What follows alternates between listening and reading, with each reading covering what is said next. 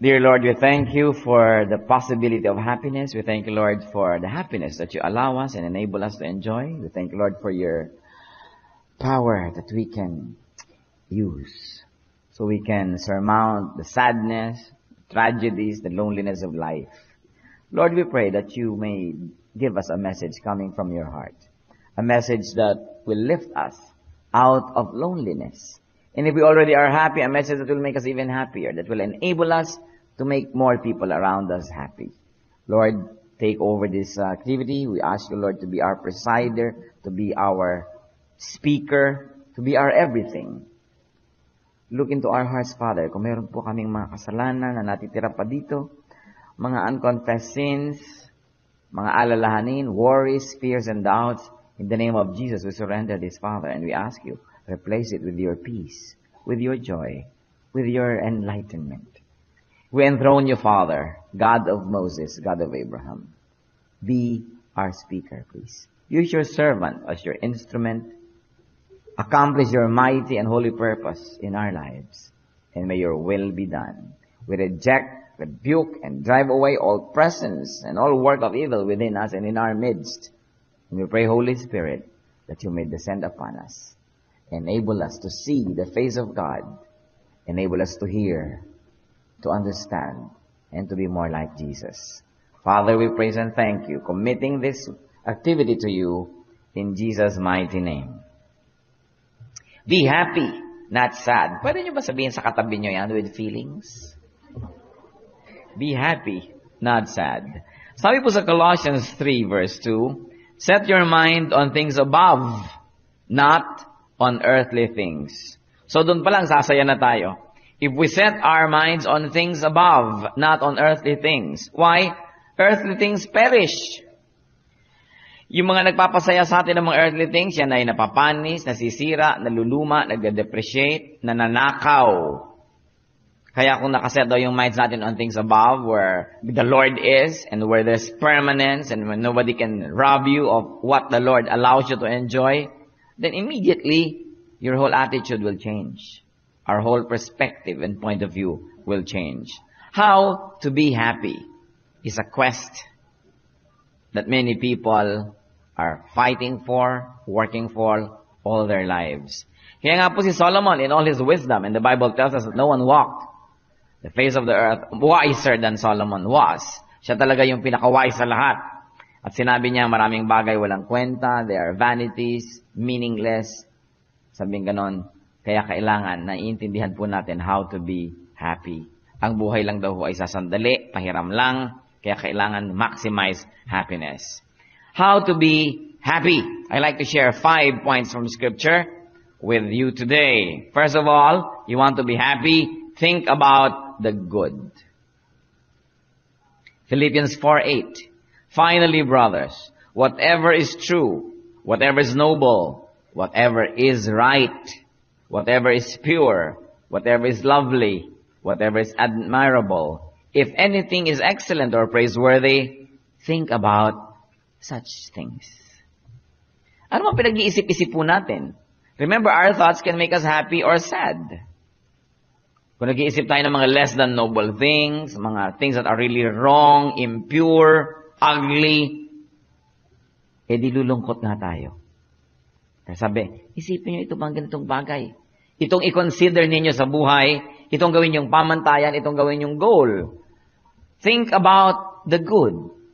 Because our thoughts will always shape our behavior. Our thoughts will shape even our facial expressions. Everything begins with a thought. Sabi nga nila, sow a thought, reap an act. Sow an act, reap a habit. Sow a habit, reap a character. It all begins with a thought. If you decide to think about good things, if you decide to focus on such things, then such things come to you. Marami pong mga mahirap ipaliwanag na puwersa dito sa universe. Pero kung mag-o-observe po tayo, titignan natin yung mga tao, yung mga palaisip ng pangit, palaisip ng hindi maganda. Tingnan ninyo kung masaya. Usually, miserable. So we should learn from the experiences of people around us. You should observe, so we will be spared the sorrow that many people have to go through because of their mistakes. So when you observe people, and when you see how they live, how they die, then we're spared a lot of agony that many people have to go through. Do not be unaware of the ugliness in the world. Hindi naman yung parang Pollyannish yung mundo na everything is good and nice. Hindi naman talaga yung totoo. We must be aware also that there is such ugliness in the world. But do not dwell on gloom and doom. Marami naman talaga hong mabaho sa mundo. Pero ba't nyo naman hahanaping lahat? Maraming hindi maganda. Pero bakit nyo naman yun ang inyong tititigan? With due respect, syempre, pipili na rin lang kayo ng profesyon at kung meron naman kayo ibang choice, siguro hindi nyo naman gustong magtrabaho doon sa mga naglilinis sa mga septic tank. No? Dahil yun ang kasama nyo araw-araw. Empleyado halimbawa kayo ni Malabanan. Ganyan. Although, with due respects to them, dahil profesyon din naman na malinis at marangal, pero kung ayaw nyo ng ganong sitwasyon, hahanap kayo ng ibang magagawa. Halimbawa, nasa salon kayo, lagi nyo naaamoy yung mabango. Diba? Depende kung anong pinipili nyo sa buhay. Think about the good things and hopeful thoughts. You know why? When you think about the good, you have hope. And when you have hope, you have strength. Yung mga tao lang pong walang pag-asa at walang inaasahan ang nangihina.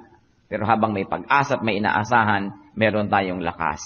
And hope brings happiness. So what's our rule number 1 to be happy? Ano? Think about the good. Pangalawa po, look for the good. Very related to what we have been discussing. Look for the good. Hebrews 12:2, let us fix our eyes on Jesus, the author and perfecter of our faith. Of course, the context here is, if you are in a Christian community, if you fix your eyes on people, mawalan kang gana. May mga mangilang-ngilan na nakakagana, pero hindi naman 100% of the time nakakagana rin sila. If you look deep enough, you will realize that your heroes are just like you and me. So, nawawala ka ng gana, nadidisillusion ka. The context is fixing our eyes on people, on what they do, on certain aspects of themselves, especially their weaknesses. Mawalan ka ng gana sa buhay. Kaya ang sabi po, fix your eyes on Jesus. Do not look only for the bad. Do not focus only on the faults and failures in others, but look for the best in others and the positive aspect of all circumstances. Pag sinabi pong keep your eyes on Jesus, it could mean really focus on Jesus or look for Jesus in people and fix your eyes on that Jesus in people. Pag may tinignan po tayong tao, sino bang nakikita natin? Kung minsan nakikita niyo si Taning, parang kitang-kita ko si Taning sa taong ito. It can happen. Sa atin din yun, pwedeng makita ng iba. Pero pag yun lagi ang hinanap natin, let's say there are 10 people, ano ba ang masama dito? Anong mali niya? Anong masama? Anong mali niya? Anong error niya? Eh di naging ka miserable. Because you know, one of the easiest things to do in life, and I guarantee that you will be successful when you do this, is to look for faults. Because when you look for faults in other people, you will always succeed. And sometimes your success is so resounding and so glorious that it destroys you. Kaya ang sabi, fix your eyes on Jesus. O eto yung asawa ko, eto yung anak ko, eto yung nanay ko, eto yung kapatid ko, eto yung employer ko, eto yung empleyado ko. I will look for Jesus in this person and I'll fix my eyes on that aspect. Kaya pwede bang masabing, mali-mali siya sa ganito, mali-mali sa ganito. Pero, meron naman siyang karakter. Nakitang-kita ko yung love ni Christ, o yung righteousness ni Christ, o yung orderliness niya, o yung kanyang goodness, whatever.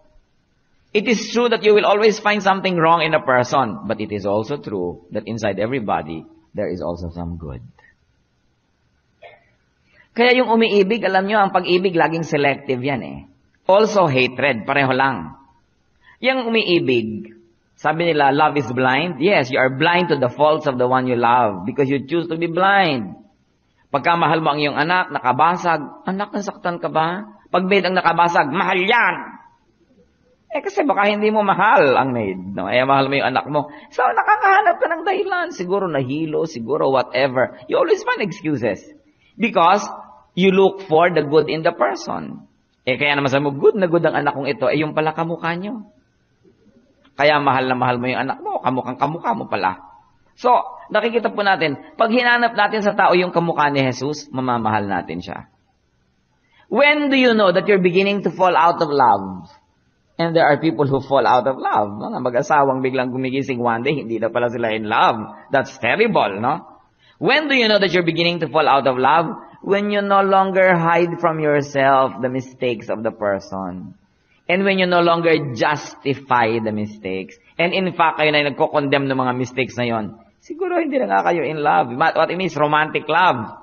Kasi yung mga motherly love naman, alam na wrong na eh. Nadja-justify pa rin eh. Hindi na kailangan niyang takpan yun eh. Mahal pa rin. So, kung mamahalin natin ang isang tao, hahanapin natin yung good sa kanya, you will also succeed. You want to be happy? Fix your eyes on Jesus. Fix your eyes on Jesus in every person, especially in the Christian, and you will see a lot of it. Then you will be happy. Hindi ang lagi nating hinahanap yung masama, yung mali. Another way to be happy, Christian, is to listen to the good. Napansin niyo ba kung minsan, ang ganda-ganda ng araw niyo, meron lang kayong, may tumawag sa inyo, may nag-text sa inyo, o may nabalitaan kayo, nasira na ang buong araw niyo. Sometimes you don't want to even watch the news dahil baka hindi kayo makatulog. Many people listen to the bad, and so they become miserable. Romans 10:17, consequently, faith comes from hearing the message, and the message is heard through the work of Christ. That's not exactly the verse that suits what we're saying. But there's truth in that verse that says that faith comes from hearing. Everything comes from hearing. Lack of faith comes from hearing. When you hear somebody who is a doubter, who gives you many kinds of doubts, happiness comes from hearing. May nasabi ang mahal sa inyo sa buhay, no, I love you, I miss you, happy ka na. Pero meron namang nasabing, ang tabang naman ang niluto mo, lonely ka na. Everything comes from hearing. So ang sinabi dito, listen to the good. Because if you listen to the bad, you will not run out of bad things to hear. About you, about others. But why choose to listen to such things all the time? Well, it is good once in a while to listen for self-reflection. Para makapag-isip-isip tayo, makapag-review-review. Pero hindi dapat laging iyon ang nadidinig. Huwag kayong pumayag na ang tenga nyo ay maging basurahan. Kung ayaw nyo yung lote nyo, hinahagisan ng mga kapitbahay ng dumi. Ayaw nyo yung sarili nyo, dilalagyan ng dumi ng kapwa. Ba't kayo pumapayag na yung tenga nyo ginagawang basurahan ng maraming tao? Tatawagan kayo. You say, I refuse to hear these things. Ayoko. Tenga nyo yun eh. It is your right. I refuse to hear all these negative things, all this negative talk. I don't like. Kasi yung minsan masama ang loob ng tao. Huy, ang sama-sama ng loob ko. Kakausapin ka, tapos nakakahalata ka. Pag alis niya, masaya na siya. Nakapagbulalas na kasi, ikaw na yung masama ang loob. Lumipat na sa'yo kasi inilagay niyo sa tenga mo eh. Ganyan din yung may mga sikreto. Alam niyo yung sikreto, parang dalag na pagkadulas-dulas na pag hinawakan mo, nagpupumiglas, gustong makawala. Sabi, huy, may nalaman ako, pero ano eh, sikreto to. Sa'yo ko lang sasabihin ha. Huwag kayong papayag, ayoko. Ayokong marinig. Kasi ililipat mo sa akin yung hirap ng may daladalang sikreto eh. Mahirap dali ng sikreto, di ba? Kaya ako duda sa mga taong gusto lagi, sige na, mag-confide ka sa akin, mag-confide ka. Chichismis mo ako mamaya, no? Gusto mo lang malaman yan. Kasi ang taong matalino ayaw niyang marinig yung sikreto ng iba. Kasi pampabigat ng loob yun eh. Kaya naaawa ako sa mga Catholic priest, nalalaman lahat ng problema ng mundo sa kumpisal. Aba, ipag-pray nyo sila, mahirap dalhin yun. Napakahirap. Lalo't may nangumpisa sa'yo, Father, crush kita. Ang hirap naman nata. Medyo sisilipin mo na sa kortina. Aba, medyo mahilab-hilab naman pala ito. Oh. Mahirap yung nalalaman mo ang maraming bagay. Sometimes it's better not to know. Especially if it's very bad. And you won't be able to do anything about it anyway. You will just feel helpless about it. Listen to the good. Avoid listening to the bad. Kung minsan meron kang kapatid, meron kang mga mag-anak, meron kang kaibigan, suriin ninyo ngayon as you're listening, suriin ninyo. May mga tao na pag dumapo sa inyo, nakausap kayo ng 5 or 10 minutes, mamaya galit na kayo sa kagalit nila. Nahalata niyo ba yan? Yung na-influence na niya kayo, yung hindi mo pa naririnig na side ng iba, naging bias ka na, ginudge mo na, kasi tinambakan niya ng bias yung tenga mo. So, dapat nakabantay ka. Kung may security guard sa inyong gate, may security guard sa inyong bahay, lalong maraming security guard sa pintuan ng ating tenga, pinipili lang ang pinapapasok kasi nalalason tayo ng ganyang mga bagay. So what is our rule? Listen to the good. And then of course, you want to be happy? Talk about the good. Sabi ng 2 Timothy 2:16, avoid godless chatter. Iwasan ang mga di makadiyos na mga daldalan. Walang uuwi ang mabuti. Ephesians 4:29, do not let any unwholesome talk come out of your mouths, but only what is helpful for building others up, according to their needs, that it may benefit those who listen. So, bantayan ang bibig. Kung binabantayan natin yung tenga na huwag tambakan ng poison ng iba, binabantayan naman natin ang ating bibig na huwag magtambak ng poison sa tenga ng iba. At huwag manira ng iba. Our words can be like honey that will soothe, refresh, serve those people around us who get it. But our words can also be like acid that can destroy people. So we should be watchful. Huwag daw payagan may mga unwholesome talk na lumalabas sa ating mga bibig. Bantayan yan. At pag may lumalabas na word sa ating bibig, ano yon? Only what is good to build others up. Na pag nagbuka yung ating bibig, yung topic natin na tao, umimprove ang kanyang image, ang kanyang stature before the listeners, hindi yung bumaba. Because we will be responsible for destroying a person. At hindi nakakatulong sa nakikinig, na pangit ang lumalabas sa ating bibig, kapintasan ng iba, kasi sila man ang tendency, kung may influence tayo sa kanila, maniwala. Nagkasala na rin sila, naging bias na rin sila, na-subvert na rin yung truth. In other words, we cause them to sin. Kasi, talk about the good. Pag sinusuri ko po, inoobserbahan ko yung mga taong miserable, malungkot, mga masusungit. Usually, ang mga topic nila, yung mga nakakainis na bagay. Hindi pa ako nakita ng tao ang sungit-sungit. Yung pag nilapitan mo, nagagalit, parang tigre, tas galit sa mundo. Pagkatapos, pag nagtotok siya, ang topic niya ay, ang bango-bango ng sampagita. Wala pang ganun. Usually, ang mga topic niya yung mga kapangitan. Traffic. Ganun na nga. Totoo na nga, lagi mo pang sasabihin. Lalo ka nang naapektuhan. Anong gagawin mo? Kung hindi ikaw ang traffic czar and you're a citizen and you observe traffic rules, that's your contribution. But refuse talking about it all the time and refuse hearing about it all the time. What's so new about it? Ang init-init. Siyempre, nasa Pilipinas ka, pumunta ka sa Norway. Ang init, siyempre, mainit dito. Traffics to. 40 anyos ka na, 50 anyos, hindi mo pa ba alam yun na mainit sa traffics? Malamok, siyempre, nasa traffics ka eh. Magdala kang kulambo, katol, pero reklamo ka ng reklamo about things. Nagtataka ako, mga Pilipino, tuwing sabi, ang init. Mas mareklamo pa sa mga foreigner na nagpupunta rito. Para bang hindi nila alam na mainit talaga rito. But if you always talk about such things, what will happen to you? Mawala ang iyong happiness, ang iyong contentment, maguguluhan ang iyong isip. Napakahirap. Kaya ang sabi sa Psalm 105 verse 2, sing to Him, sing praise to Him, tell of all His wonderful acts. So kung meron daw ilalabas ang ating bibig, mga pag-awit at papuri sa Panginoon, ikwento ang mga kabutihan ng Panginoon. Hindi lagi ikinukwento ninyo yung ginagawa ng biyanan ninyo na nakakainis. Yung yun na lang nang yun, wala nang bago.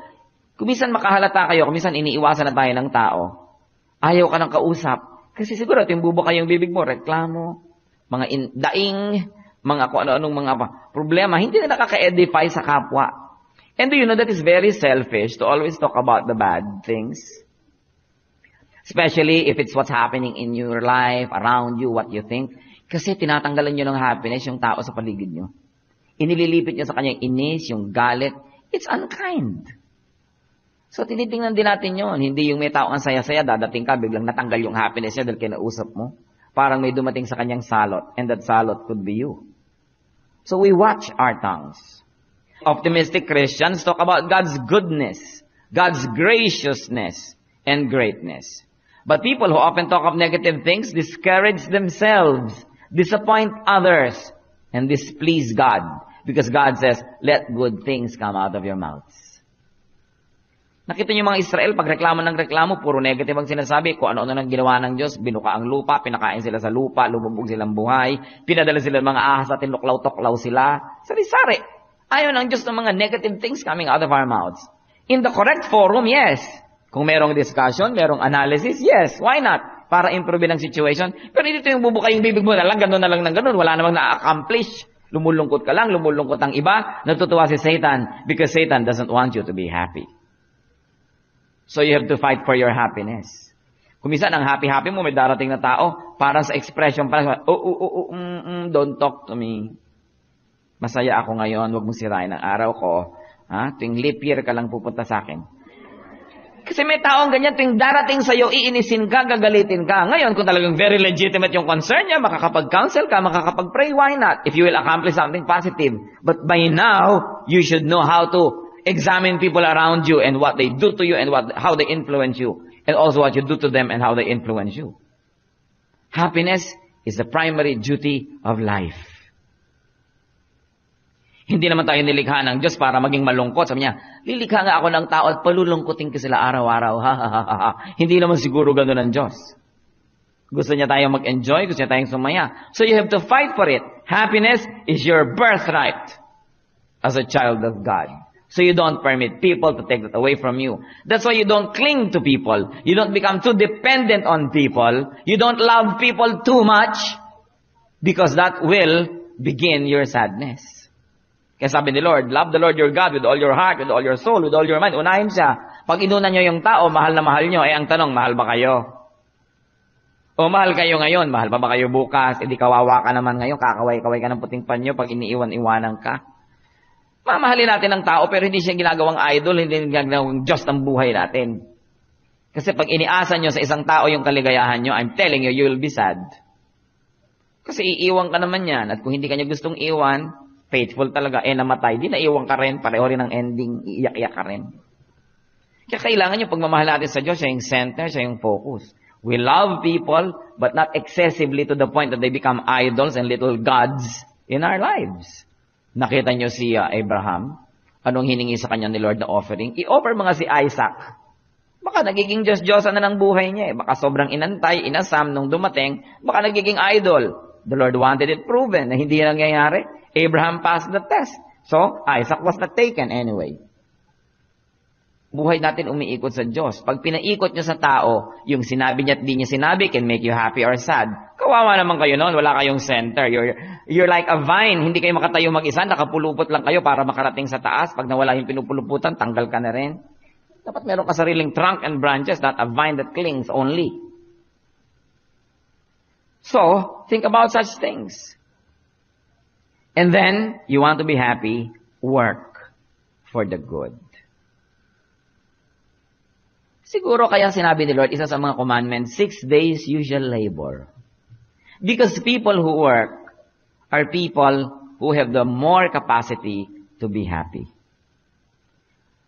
The human body was designed in such a way that it should move and work. To the point that if it doesn't, you atrophy. Ano nangyayari sa'yo? Humihina yung mga buto, mga laman, hanggang mamaya, hindi ka na nagpa-function. Kaya yung mga tao nagkakaroon ng mga sakuna, mga kuno-ano, ang ginagawa, tinetherapy, pinapakilos, pinapagalaw. Kasi hindi ka sasayanang, hindi ka gumagalaw. Ang tao dapat kasi nagtatrabaho, kumikilos. Kaya tingnan nyo yung mga nalalagay sa mga preso, sa kawalan ng magawa, hanggang sa loob ng bote ng tentay patis, gumagawa ng barko. Kasi kailangang meron kang magawa. So you should work for the good. Maraming taong miserable kasi idle, walang ginagawa. Konting-konti ang ginagawa. And you know that an idle mind is the devil's workshop. So we should not be idle, we should work for the good. So first cycle, you work because your parents expect you. Pinag-aaral ka, binibigyan ka ng trabaho, magugas ka ng plato, do your bed, this and that. You work para hindi ka mapagalitan. Then, gagraduate ka, you work para ka magkaroon ng pera, para ka magkaroon ng ganito, ng ganyan, makatulong sa mga mahal sa buhay. Then, kailangan nagta-third cycle ang tao in this life. Kung pinahaba ni Lord yung buhay natin, you work for the good. You work for pleasure. You work because it's good for you and it's good for others. Not anymore because you only have to simply survive. I believe that the design of God is that men should work hard, be prosperous enough so that in the latter parts of their lives, they will have the luxury to choose what work they like to do, what makes them very happy, and what makes them very useful to fellow men, to church, to country. But it's important to work for the good. It's pathetic na hanggang namamatay na lang tayo, we're working to survive. Kailangan makagraduate tayo doon. You should be productive. You should create wealth. So that in the latter parts of our lives, it's our option to do this or do that. What to do and what not to do. Hindi yung muhing-muhi ka sa ginagawa mo hanggang tumanda ka na lang, muhing-muhi ka, wala ka magawa. Kasi pag hindi mo ginawa yun, hindi ka kakain bukas. Parang nakakasira ng dignity yun ng tao. Kaya mahalaga, sabi nung kanta, a man must break his back to earn his days of pleasure. Para dumarating yung point that you can do what is good. Kaya nakikita niyo yung mga taong hindi na kailangan mag-survive, kung minsan may mga nakaipon na, may mga wealth na sila. Anong ginagawa? Charities, mga tumasali sila sa Save the Whale movement, yung Bird Watcher Society, yung mga ganon. Kasi yun na yung gusto nilang gawin, nagagawa na nila. And it's not wrong to do that, as long as you do not neglect to help the needy and to be useful. Kailangan gawin nating goal yon, to work for the good. At pag sinabi nating good, hindi lang yung good for humanity, hindi yung for world peace and for the children na parang laging sagot sa Miss Universe contest. Kundi yung good because it feels good. Because God does not find it bad. In fact, it's good. It's good for you and good for many people. Then you will be happy. Galatians 6:10. Therefore, as we have opportunity, let us do good to all people, especially to those who belong to the family of believers. You want to be happy? Kahit hindi ka pa wealthy or rich or what? Do good to others, especially to the brothers and sisters in the Lord. There is something mysterious, nearly magical about good deeds. They make you happy. Pero pag gumagawa ka ng masama sa kapwa, kahit nanakawan mo siya, nagawa mo yung gusto mo, there is a little voice inside of you telling you, you should really be sad, you should really be sad. But when you do something good to people, it's automatic. You become happy. You know why? Because we were created by God for good works. Yun ang design ng tao, for good works. That when you do bad works, even if you have already a very warped sense of values, that you may have superficial happiness about it, deep within you, there is that acidic pain because you did something wrong. So yung gumagawa ng tama, sumasaya. Kahit pa siya hindi bigyan ng premyo, hindi bigyan ng plaque, hindi bigyan ng kung ano-anong mga honor, deep within you, masaya ka. Hebrews 13:21. May the Lord equip you with every good thing for doing His will, and may He work in us what is pleasing to Him. So, pakilabyan nyo nga sa inyong katabi o sa inyong sarili kung wala kayong katabi. 5 ways to be happy. Puro meron niyang good, di ba? Think about the good. You look for the good. Listen to the good. Talk about the good and work for the good. In other words, brothers and sisters, our life really is what we make it. Napakalaki ng participation natin kung tayo magiging masaya or not. Huwag yung sisihin ng planeta. Huwag yung sabihin kasi no, ipinanganak ako, magkakalinya yung Pluto at saka yung Venus. Huwag yung sisihin ng mga constellations and Milky Way. Huwag yung sisihin ng inyong genes. Alam nyo naman ngayon, sinisi na lahat, lalo mahilig kayo sa Western psychology. Kay Freud, sisisihin ng lahat, pwera lang ang sarili. Sisihin mo ang chemistry ng iyong body, ang iyong sugar count. Kasi etong sugar count ko, mga babae, kasi period ko ngayon. Basta sinisisi na lahat. But we have a responsibility, and we have that God-given will that can marshal all resources so that we are in control of who we are and what we want to be. You cannot control the planet, but you can control yourself. It is the greatest victory. Our life is what we make it, or at the very least, our life is what we allow the world to make it. Kung hindi ka naman pumapayag, I refuse to be sad. I like to be happy. But you know, sadness, like the wind, like birds, sometimes they fly over your heads. But you can stop them from nesting in your hair. It is important. Pamisa-misan, hindi mo nakokontrol, dumarating. Pero huwag naman nalulungkot ka na nga, magpapatugtog ka pa ng mga punebre. Magsasara ka pa ng kwarto, didiliman mo pa. Talagang anong hinahanap mo? Talagang kalungkutan. It's what you allow to happen. So anong masasabi ko sa inyo mga kapatid? Ayaw ng Diyos na malungkot tayo. Hindi niya tayo kinreate para sadistahin. But Satan wants you sad. Remember that. Satan wants you sad. Don't permit him. Don't allow him to deceive you into thinking that happiness is dependent on things, dependent on people, dependent on this, dependent on that. No. Happiness is in your heart. It's always there. You have to look deep enough and you will see that it's there because God planted it there. And God wants it watered, fertilized, taken care of, so it will bear fruit in your life. What can I tell you, Christian? Be happy, not sad. Lord, we thank you that you are a God of happiness. We thank you, Father, that you love us, that you want us to be happy. But right now, Father, we pray for our people who may be among us who are not as happy as you want them to be. Pinapanalangin namin, Panginoon, ang mga kasama namin ngayon. Kilala mo po ang aming puso. Kung may mga kalungkutan, turuan niyo po kaming malaman kung bakit. Kung ano ang pinag-uugatan ng mga kalungkutan na ito. At nang mabunot namin, Lord, by the power of the Holy Spirit, so that the good and perfect and beautiful plan that you have for us will happen, that we may be happy. Brothers and sisters, in silence, let the Holy Spirit talk to you. Lalong-lalo yung may mga inner sadnesses. Yung mga kalungkutan na nasa mga puso, surrender it to the Lord. Like broken toys, give it to the master's hand so that the master can repair it and give it to you in its good condition.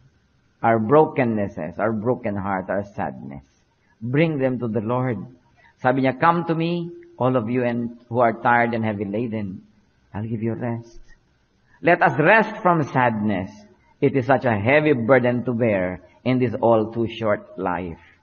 So in silence, be with the Lord. Allow the Lord to touch you. Ipahipon ninyo ang inyong mga puso sa Kanya. Panginoon, lumalapit po kami ngayon. Hipuin niyo po ang puso ng bawat isang may mga kalungkutan. Lalong-lalo, Lord, na yung mga kalungkutan ay medyo abnormal na lagi na lang, hindi na mawala, paulit-ulit. Lord, touch our hearts. Create a miracle in us, O God. Kayo lamang po ang makakagamot sa amin. You are our physician. You are our healer. And we pray, Father, I ask you now in the name of Jesus Christ to touch people who are sad so that your joy, your happiness may be ours. Give us the wisdom to understand the dynamics of this sadness. Give us the wisdom to know where it comes from so we may uproot it and refuse to have it in our lives. Lord, give your people discernment so they will know the deceptions that cause needless loneliness and sadness. And we pray for those who are not that sad. We thank you, Father, for people who are happy, people who are generally happy. We pray that you may give us the ministry of touching the lives of sad people, so that the happiness you give us may overflow into their lives. Teach us, Father, that when we are happy, we will not be insensitive to those who are sad. When we are healthy, we will not be insensitive to those who are sick. That when we have plenty, we will not be insensitive to those who are wanting. Father, let your blessings not only be enjoyed by us, but may they overflow so that it may reach people as well. Teach us to give as we receive from you. And right now, Father, very, very specially, I'm praying for your people who may be sad. Iba't ibang uri ng kalungkutan. Iba't ibang uri ng mga dahilan. Pero iisang Diyos. Kayo lang. Hipuin niyo po ang buhay ng bawat isang nangangailangan ng paghipong ito. Parang isang sakit na talamakang kalungkutan, pagalingan niyo po, Panginoon. At ituro niyo sa bawat isa kung anong dapat iwasan ng hindi maging Diyos-Diyosan ng buhay namin ng kalungkutan. At kung ano mga dapat gawin para maging malaya mula sa kasakitan ito. Christians, brothers and sisters, be alone with the Lord. Let the Holy Spirit comfort you. And the Holy Spirit deal with you. Be alone with God, our God who wants you